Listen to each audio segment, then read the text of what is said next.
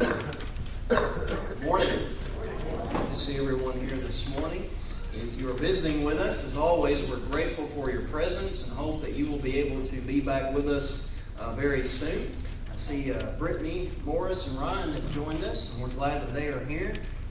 Be sure to welcome them. They're new Christians, and we're glad that they decided to obey the gospel and to do God's will. So we rejoice in that.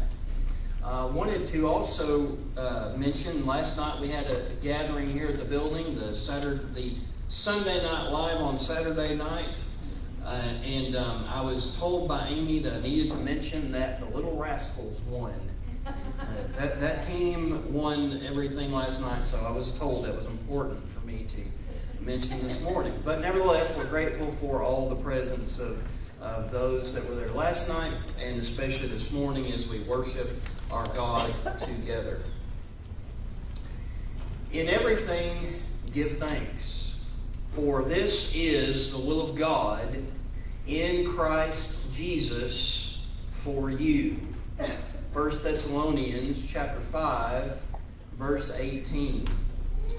In 1789, when George Washington was giving an address, I should say, he said these words: "Whereas it is the duty of all nations to acknowledge the providence of Almighty God, to obey His will, to be grateful for His benefits, and humbly to implore His protection and favor, and whereas both houses of Congress have, by their joint committee, requested me to recommend to the people of the United States a day of public thanksgiving and prayer, to be observed by acknowledging with grateful hearts the many and signal favors of Almighty God, especially by affording them an opportunity peaceably to establish a form of government for their safety and happiness. Now, therefore, I do assign Thursday, the 26th day of November next, to be devoted by the people of the United States to the service of that great and glorious being who is the beneficent author of all the good that was, that is, or that will be." That was, again, George Washington's 1789 Thanksgiving Proclamation. This week, citizens all over our country will observe a day on the calendar known as Thanksgiving. And as George Washington's words demonstrate, observing this day goes all the way back to the early years of our nation's history. At the same time, well, I should say in 1789, that was a long time ago. Now, at the same time, that day was set aside at least to commemorate the time when the Pilgrims set aside a day in 1621 at Plymouth Colony to thank God for His bountiful harvest following the harsh winter of 1620, in which many died during that time. So think about that. 1789. You know, that was a really long time ago. Go back further than that. 1621. That was even longer ago. And yet the concept of Thanksgiving goes back much, much farther than those dates. You see, God is the one who originated the concept of Thanksgiving. It's not a holiday that man put on a calendar. That's really not what Thanksgiving is. Thanksgiving is something that we are to engage in on an ongoing basis. And so since this time of year affords us the opportunity to talk about God's concept of Thanksgiving, I thought it might be good for us to remind ourselves how the Christian is to be thankful for all of God's blessings all of the time. And so let's notice this morning some reasons why from the Bible that Christians are to be thankful. Let's consider in the first place this morning that being thankful fulfills a command. Being thankful fulfills a command. And when you think about how God has talked about thanksgiving in the Scriptures, we recognize that one of the things that He said is that we do need to be thankful. He has, in fact, commanded us to be thankful for our blessings. And we see that, number one, God commanded this for His people under the Old Testament. God commanded thankfulness for His people under the Old Testament. In Psalm 100, verse 4, we read these words, "Enter into His gates with thanksgiving, and into His courts with praise. Be thankful to Him and bless His name." So we can see that thanksgiving is by no means a new concept. It is not a modern concept. It did not begin to be important, in other words, when men decided to set aside a day on a calendar to commemorate what the Pilgrims did in 1621. No, God has always desired His people to show gratitude for their blessings, which obviously come from God. And so there is this command for folks to enter into His gates. The gates of the temple is what is being referred to in the Old Covenant. The gates of His temple. Enter into the courts of the temple with praise and be thankful to Him. Well, why? Well, He talks about why in the very next verse, in Psalm 100, verse 5. Why do we need to be thankful? Why do we need to offer thanksgiving? For number one, the Lord is good. Also, His mercy is everlasting. And also, His truth endures to all generations. That's certainly reasons to be thankful. In fact, if you go to a few Psalms later, in Psalm 118, verse 1, very similar. "Oh, give thanks to the Lord." Why? "For He is good, and His mercy endures forever." And so we see that we need to be thankful for the wonderful blessings that God has given, and God has always told His people to be mindful of them. And so in showing thanks, there is an awareness of the fact that one did not get something on his or her own. It had to be given to me. We cannot have God's mercy. One of the things that they were commanded to be thankful for. We cannot have God's mercy by our own means, by our own merits, or by our own good works. God has to give us mercy. And nor is there any sense in which we ever could deserve God's blessing of mercy. I've always loved the prayer that Jacob offered in Genesis 32 in verse 10. "I am not worthy of the least of all the mercies and of all the truth which you have shown your servant." And he mentions one of the blessings immediately, "For I crossed over this Jordan with my staff, and now I become two companies." God had blessed him with family in so many ways. But he said, "I'm not worthy of that. Nor are we. Nor could we ever be worthy of the least of all the mercies and of all the truth that He has shown us." And so God, we see, commanded thankfulness for His people under the Old Testament. Well, it goes without saying that God commanded for His people to be thankful under the New Testament. Thankfulness is commanded for God's people under the New Testament.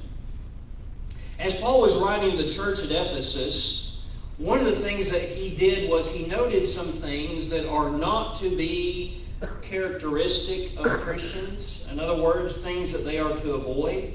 He said in Ephesians 5 verse 3, "But fornication and all uncleanness or covetousness, let it not even be named among you, as is fitting for saints," or Christians. "Neither filthiness, nor foolish talking, nor coarse jesting, which are not fitting, but rather what is supposed to be fitting for Christians? What is supposed to be named among us? Rather, giving of thanks." That ought to be a characteristic of Christians. We are folks who give thanks to God for His blessings. And so all of these evil things, fornication, uncleanness, covetousness, that's not to be named among us, but rather giving of thanks. Something that's both becoming and befitting of Christians. And furthermore, Paul went on in the very same chapter to talk about some very straightforward instructions for the church at Ephesus. Notice they were to walk a certain way. In other words, they were to live a certain way. He says, "Therefore be careful how you walk, not as unwise men, but as wise." They were to use their time wisely, Ephesians 5 verse 16, making the most of your time. Old King James, redeeming the time, because the days are evil. They were to understand what the will of the Lord is. Therefore, do not be unwise, but understand what the will of the Lord is. So he's giving these straightforward instructions about their lifestyle. They were not to be filled with wine, but the Spirit of God. Ephesians 5:18. And do not be drunk with wine, or literally stop doing this behavior, in which is dissipation, but be filled with the Spirit. They were to engage in singing in the congregation to one another, speaking to one another in psalms and hymns and spiritual songs, singing, making melody in your heart to the Lord. In other words, worshiping God. And then he says they were to be thankful to God always for all things. Giving thanks always for all things to God the Father in the name of our Lord Jesus Christ. So in the midst of all of this way that they were to live, and by extension all Christians are to live, and also looking at the worship in verses 19 and 20, among that would also be giving of thanks. And notice here in verse 20, not just one day out of the year, giving thanks always for all things. And so when we think about the idea of thanksgiving as God has put it for us in His holy word, as God has described it in His holy word, we know that number one, thanksgiving fulfills a command. We are to be thankful always to God for all things. But in the second place, let's also notice that being thankful encourages contemplation. Being thankful encourages contemplation. If you go to the dictionary and define contemplation, you'll find it means to think long about something, or to have reflective thought regarding something. So there's some time spent, in other words, carefully thinking about something. And so when we're talking about thankfulness, of course, we are talking about, as we sang this morning, counting our many blessings. We're giving some time and attention and thoughtfulness to the blessings that God has given us. Why is it so important for us to contemplate or to think about very carefully and reflectively our blessings? Well, number one, it should go without saying, it's because there is danger in forgetting. There is danger in forgetting. Think about the nation of Israel for a moment and how they had come through some very difficult times as a nation, God's people. What a tremendous blessing God gave to Israel by delivering them from Egyptian slavery and giving them the land of Canaan. As the Israelites were traveling through the wilderness for that 40-year period, 40 years was their own fault, of course, because they did not listen and believe God. But nevertheless, even though they had been punished by having to go through the wilderness for 40 years, even so, God still took care of them along the way. When they were hungry, He fed them, even though they were complaining. In Exodus 16, verse 13, so it was that quail came up at evening and covered the camp, and in the morning the dew lay all around the camp. And when the layer of dew lifted, there on the surface of the wilderness was a small round substance as fine as frost on the ground. So when the children of Israel saw it, they said to one another, "What is it?" For they did not know what it was. And Moses said to them, "This is the bread which the Lord has given you to eat." And so He supplied the manna in the wilderness, bread to eat for when they were hungry. When they were thirsty, He gave them water to drink. Exodus 17, verse 6, God tells Moses, "Behold, I will stand before you there on the rock in Horeb, and you shall strike the rock, and water will come out of it, that the people may drink." And Moses did so in the sight of the elders of Israel. Later on in Numbers chapter 20, verse 8, even though Moses disobeyed on this occasion and it cost him his privilege of going into the promised land, the land of Canaan. Nevertheless, we see in Numbers 20, verse 8, "Take the rod, you and your brother Aaron," that's what God tells Moses and Aaron, "gather the congregation together, speak to the rock before their eyes, and it will yield its water. Thus you shall bring water for them out of the rock, and give drink to the congregation and their animals." So God made sure they had food. God made sure they had water to drink. All the while they were traveling through the wilderness, their clothes and their shoes did not wear out. Deuteronomy 8 verse 4, Moses reminds them of this. Your clothing did not wear out on you, nor did your foot swell these 40 years. Well, it would be wonderful if we had clothes that lasted 40 years. That would slim down our wardrobes and our closets, wouldn't it? Their clothes never wore out. Their feet didn't even swell, no matter all the trekking across the wilderness they did.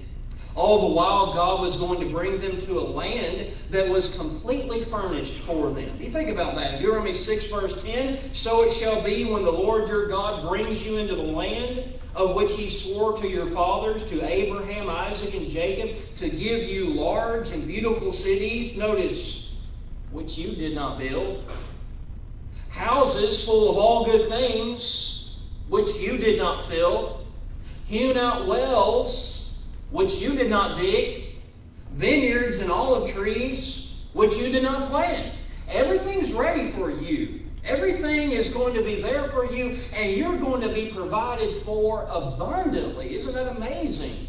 How God supplied all the needs of his people. When they arrived there, they had everything ready for them to go and to continue serving God. But they were warned about getting caught up in the blessings and forgetting the blesser, the one who blessed them in the first place. So as you continue to read in Deuteronomy 6 verse 11, when you have eaten and are full, then beware lest you forget the Lord who brought you out of the land of Egypt from the house of bondage. And as we know, they did forget God, sadly. They forgot.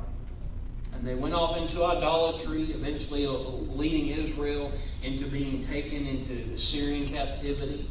Later, Judah followed with Babylonian captivity. Why? Because they forgot God. They forgot their blessings.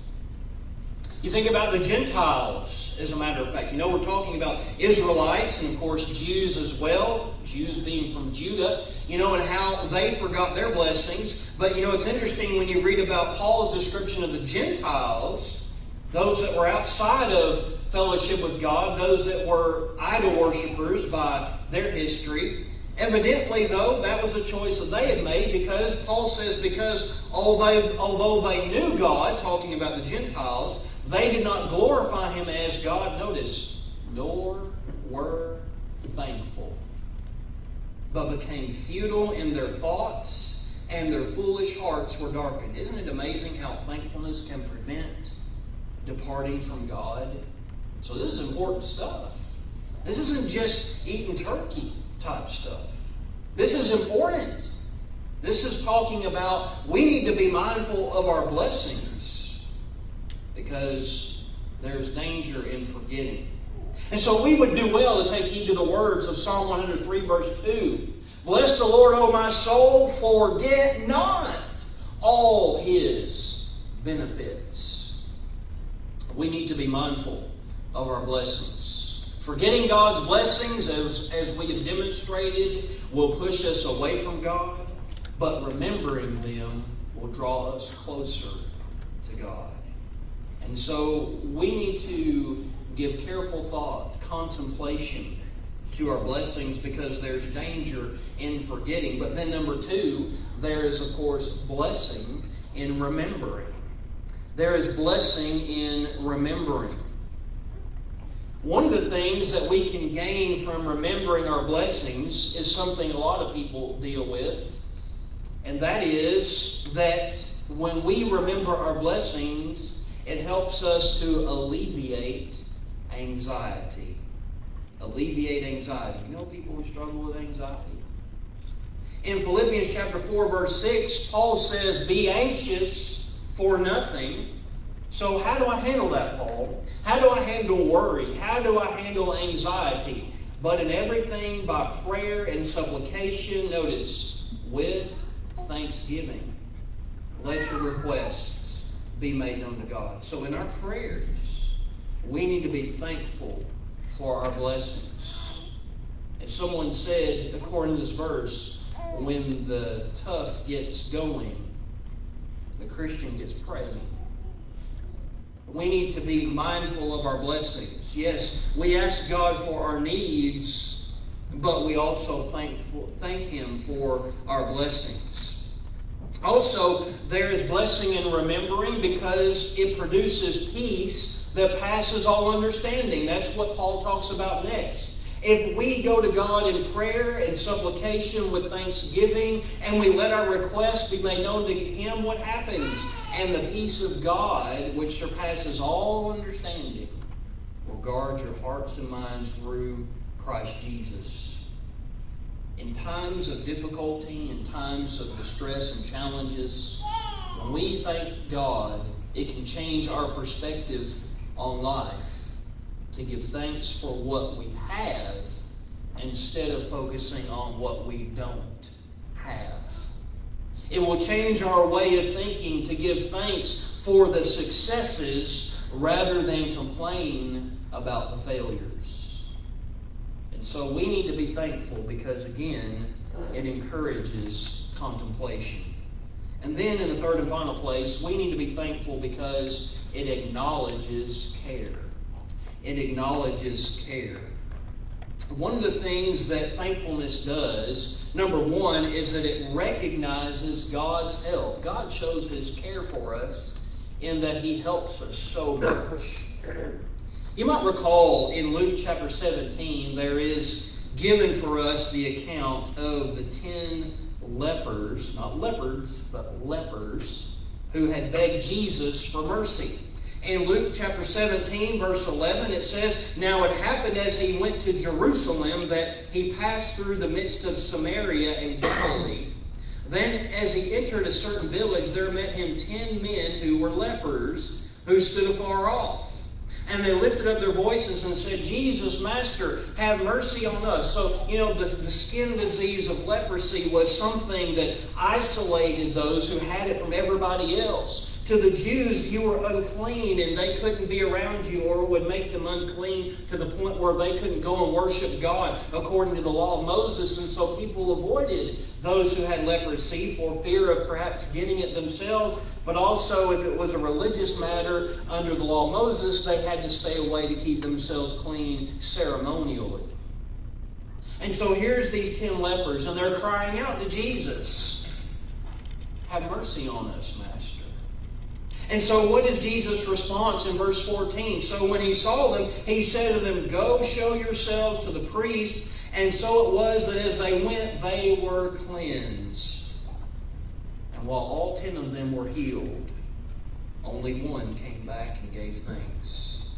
Luke 17, verse 15, "And one of them, when he saw that he was healed, returned and with a loud voice glorified God and fell down on his face at His feet," that is Jesus' feet, "giving Him thanks." And he was a Samaritan. In John 4, we know that Jews had no dealings with Samaritans. They didn't look upon Samaritans very favorably anyway. And here was one that had leprosy on top of that. And so no doubt they would have avoided him for both of those reasons, but that was the only one that came back and gave thanks to Jesus. And you know what? Jesus even pointed that out. So Jesus answered and said to His disciples, "Were there not 10 cleansed? But where are the 9? Were there not any found who returned to give glory to God except this foreigner?" So Jesus even wanted it to be pointed out how unthankful the other 9 were. How do you think God feels when we don't thank Him for His blessings? It's a good thing. Do you like it when you do something for someone and trying to help them and they don't even acknowledge what you've done? It bothers me, and it doesn't bother me forever. It just bothers me for a minute. But, when you go somewhere to a store or a restaurant and you open the door for someone, they don't even acknowledge, thank you for holding the door for me or something. And that's a little bit bothersome, isn't it?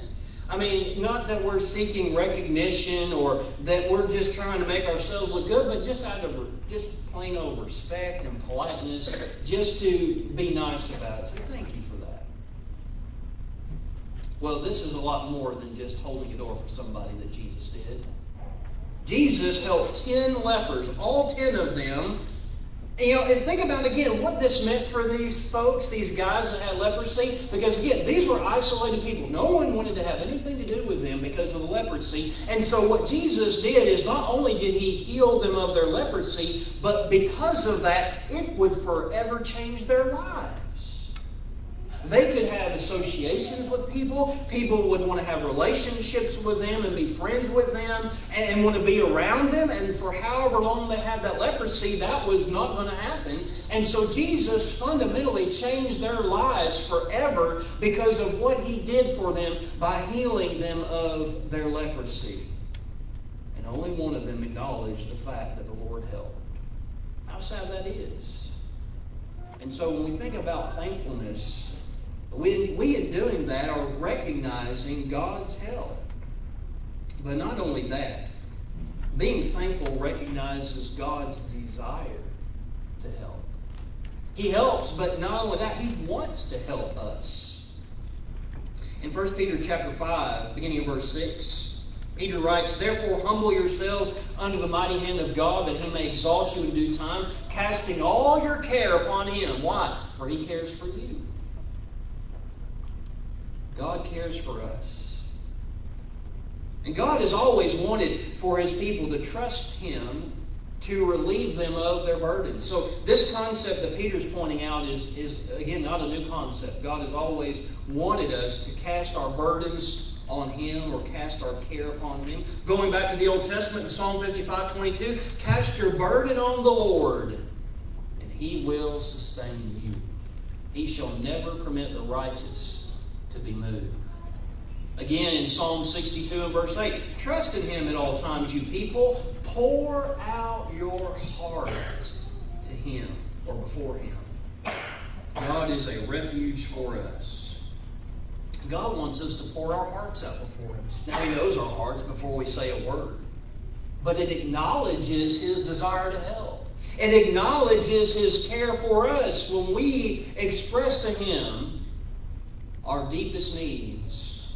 We're at the same time saying, "God, you're the one who can meet those needs. You're the one who can help."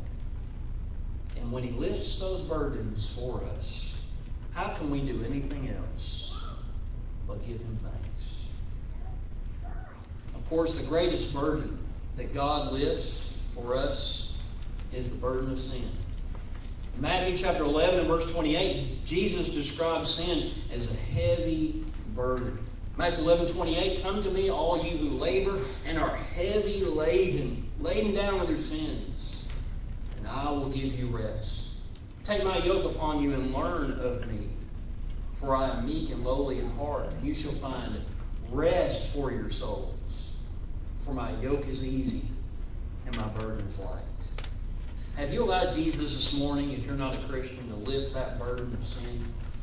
If you've never believed that Jesus Christ is the Son of God, John 8:24. Or maybe you believe that, but maybe you've never repented of your sins, even though God commands all men everywhere to repent, Acts 17:30. And you've never confessed that belief that you have, that Jesus Christ is the Son of God, Acts 8:37. And you've never been immersed into water for the forgiveness of your sins, Acts 22:16, having them washed away. You're still carrying that burden. God desires to help you with that burden. That's why he sent his Son to die, to lift that burden from us so we wouldn't have to carry that sin any longer.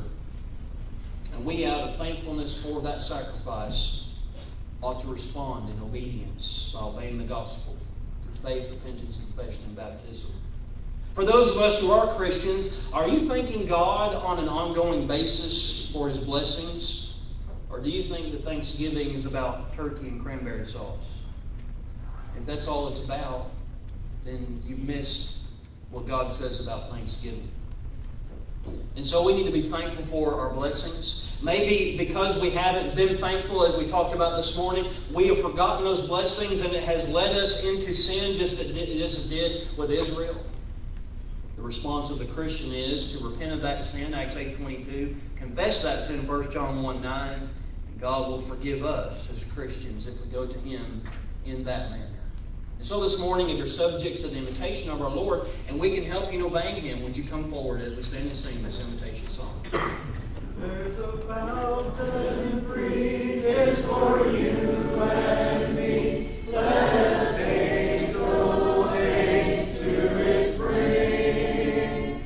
'Tis a fount of love from the source above, and He bids us all freely drink. Will you come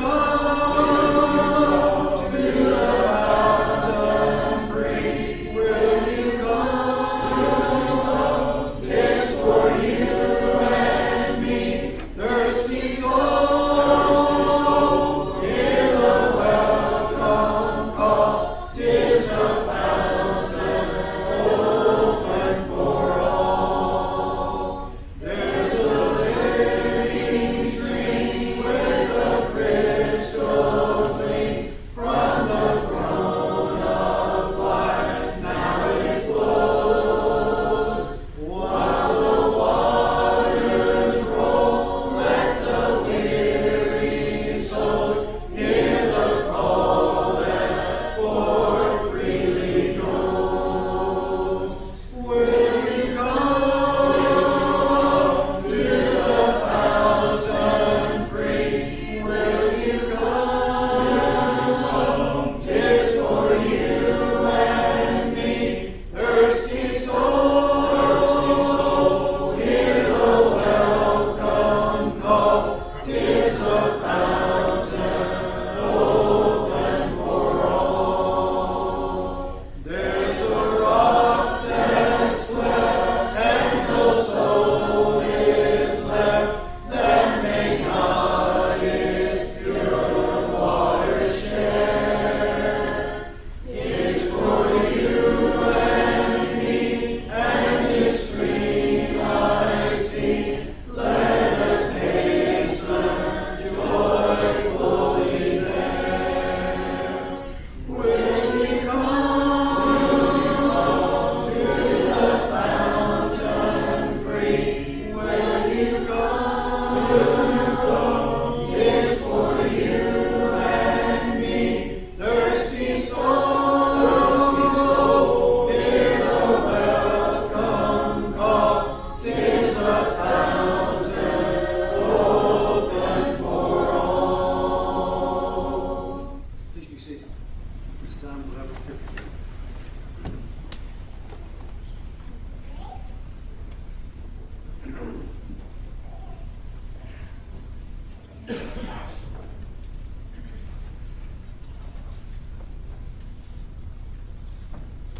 Good morning. The scripture reading this morning comes from the book of Matthew, chapter 26, verses 26 through 29. Now as they were eating, Jesus took bread, and blessed it, and broke it, and gave it to the disciples, and said, "Take, eat, this is my body." And he took a cup, and when he had given thanks, he gave it to them, saying, "Drink it, all of you, for this is my blood of the covenant, which is poured out for many for the forgiveness of sins. I tell you, I will not drink again of this fruit of the vine until the day that I when I drink it with you in my Father's kingdom."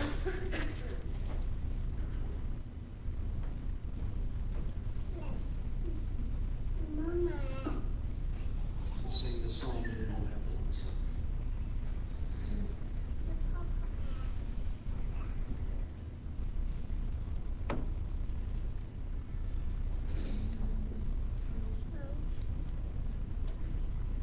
Oh, worship the King, all glorious above.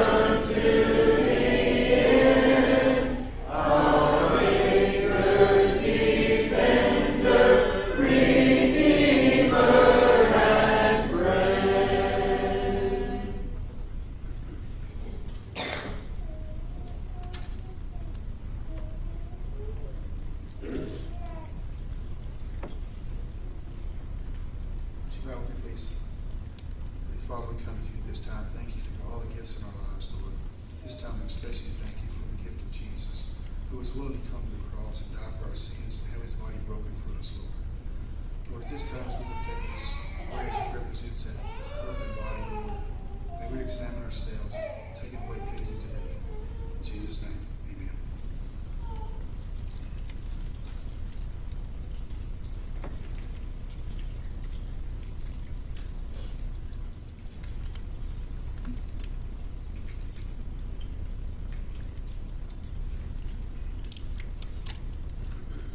Let's pray. Father, we continue our prayer, thanking you for the gift of your Son, Lord. The fact that he was willing to shed his blood for us and truly don't deserve it, Lord. It's truly a blessing beyond measure. As we partake of this fruit of the vine which represents that blood, Lord, may we take it away pleasing to thee. In Jesus' name, amen.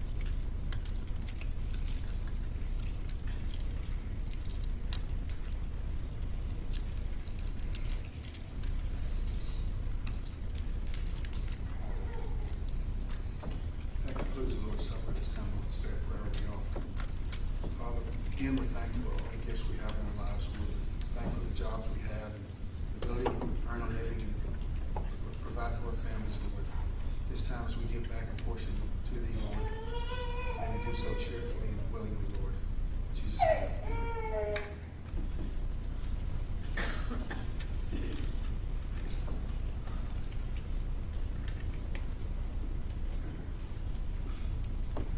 We had 82 here in person, 26 online, for a total of 108 this morning.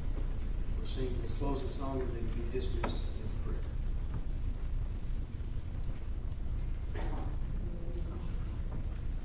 Blessed be the time that binds our hearts in Christian love, the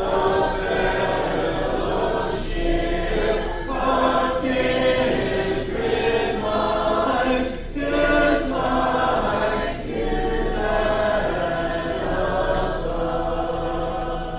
When we asunder part, it gives us inward pain, but we shall still be joined in heart and hope to meet again.